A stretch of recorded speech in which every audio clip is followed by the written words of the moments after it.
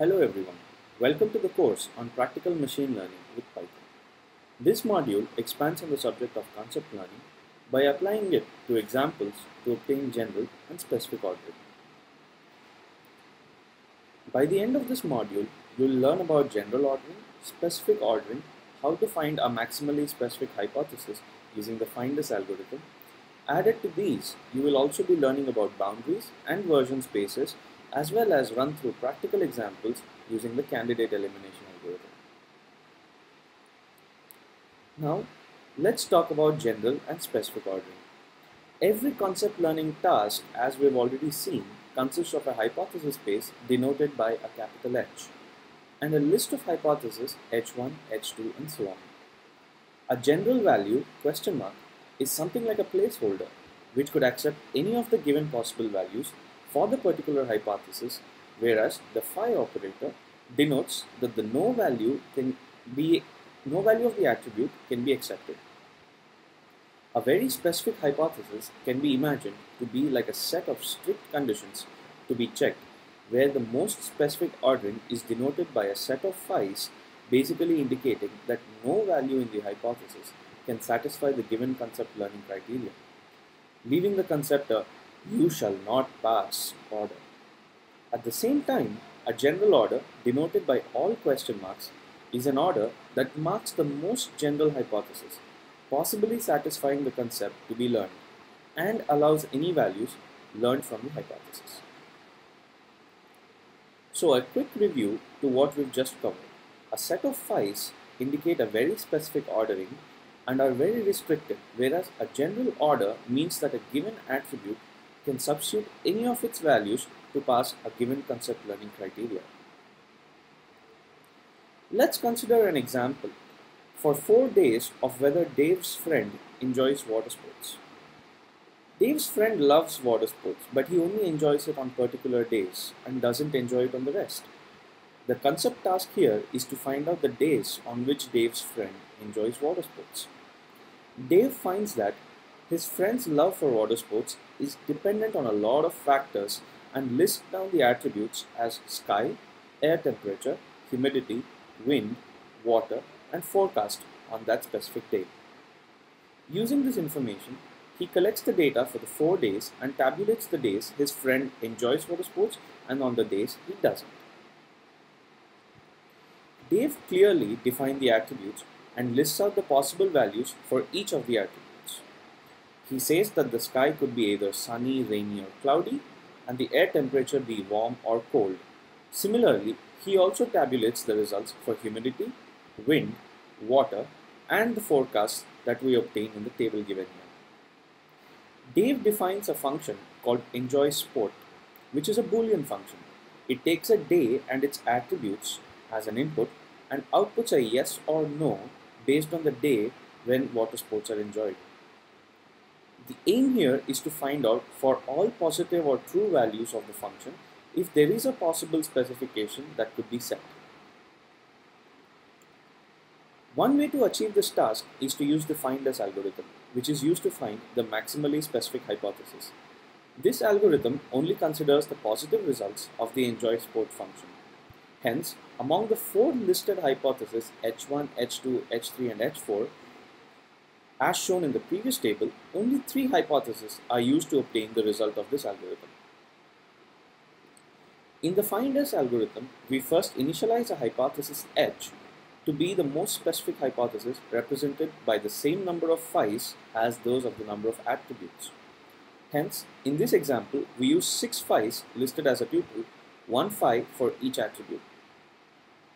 Then, for each positive training instance, that's where the concept satisfies, we find out if a given attribute can be replaced. If the specific hypothesis H already contains the same attribute value, we don't have to do anything. If it does not, we replace it by a more general constraint, a question mark. We need to repeat this until all the hypotheses are considered. The resulting hypothesis H will be the output hypothesis. Using the example defined before, we have H, the most specific hypothesis that we are trying to find defined.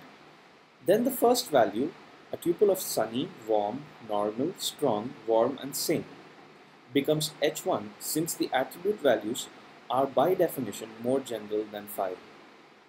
H1 becomes your new hypothesis H after the first round.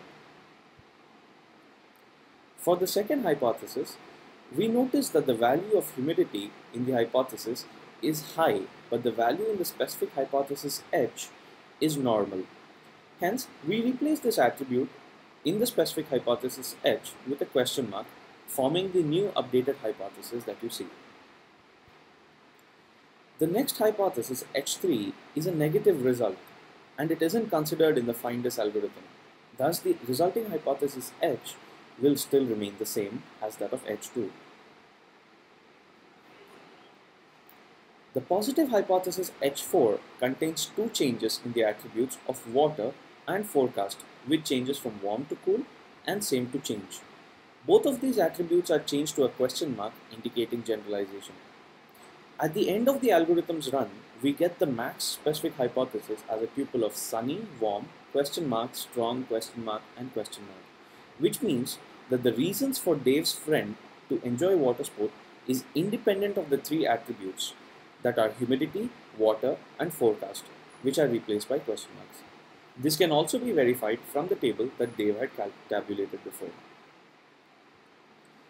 The general boundary G with respect to a hypothesis space H and a training data D is a set of maximally general members of H consistent with D.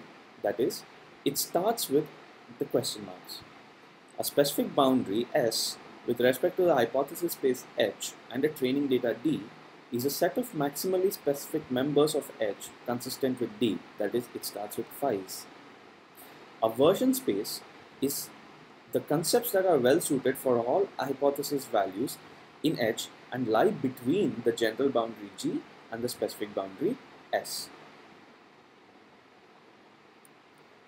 The candidate elimination algorithm uses version spaces, as discussed before, and it uses the general and specific boundaries. In this algorithm, we consider two hypotheses, G and H, indicating the most general hypothesis and the most specific hypothesis. These are a set of question marks and a set of phi's as we have seen before. For each training example in the given hypothesis, we do a separate set of operations depending on whether it's a positive hypothesis or a negative hypothesis. For a positive hypothesis, as previously seen in the find this algorithm, we perform the same operations and minimize the generalization, making it more general than the previous hypothesis. For a negative hypothesis, we make the existing general hypothesis more specific, add a series of constraints that are not consistent with the data in the hypothesis. So consider this as a tree that is growing from both sides, top to bottom and bottom to top. The top to bottom growth indicates the specification tending towards generalization, and the vice versa indicates a generalization tending towards specification. At one point of time, when all the hypotheses in the given hypothesis space have been run through the algorithm, we are left with two trees that do not meet at the center but have grown significantly. The top and bottom boundaries obtained are called the specific boundary and the general boundary. We'll see this in the example. Consider the same example we used before for the find this algorithm. This time we'll be applying the candidate elimination algorithm that we've just learned. The first step is to define S0 and G0, which is the initialization of the specific and general hypothesis as shown. Then read the first hypothesis, which is denoted by H. As you may notice, there is a plus in front of the hypothesis tuple, indicating that the result of this positive hypothesis. Hence, accordingly to the candidate elimination algorithm, we make it more general, and the most specific value is generalized like in the find this algorithm. And we find the value of S1 and G1. Here, G1 is equal to G0. For the second hypothesis, which is positive, we notice the humidity attribute has changed to normal, but the result is still true for the enjoy sport function. Hence, the specific hypothesis is further generalized and we obtain the values for S2 and G2. Since no changes are done to the general hypothesis, we have G0 equal to G1 equal to G2, where the hypothesis S2 contains a change from S1. we carry the result over to the next step of the algorithm.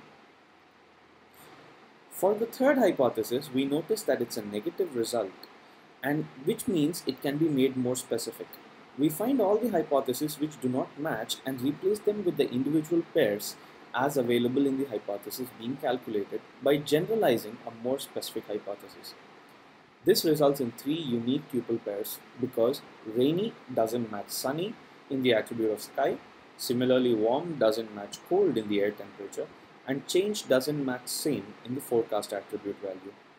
Therefore, each of these attribute values are listed as a possible set of values becoming more specific and become the G3 and S3. S3 has no action done and remains the same as S2. From the three hypotheses that we've seen so far, the two boundaries are coming closer as follows. So the specification tree moves from the top to bottom, whereas the generalization tree moves from the bottom to top. Reading the last hypothesis, which is a positive hypothesis, we need to make it more general and less specific. Therefore, we update the S boundary and replace the required attributes of water and forecast with the question marks, making them more general. This brings us to the S4, but you may notice that the G4 boundary loses the tuple with the attribute value of forecast from G3. This is because we have generalized the forecast attribute in S4, therefore for a generalized content, that is a specific boundary, cannot exist. There cannot be a rule which says that there is a possibility for having the value of forecast as change instead of same to affect the result of the value of enjoy sport. We can clearly say that the value of enjoy sport is independent of the forecast values, hence it cannot be a part of the general constraints either. The final two boundaries look like G4 and S4. There are different combinations that could be generated using the tuples present in G4 to achieve S4. The space between these two boundaries G4 and S4 is the version space and contains the list of general hypotheses which will result in the true value for enjoy sport concept that Dave wanted to find out. This marks the termination of the candidate elimination algorithm. Thank you.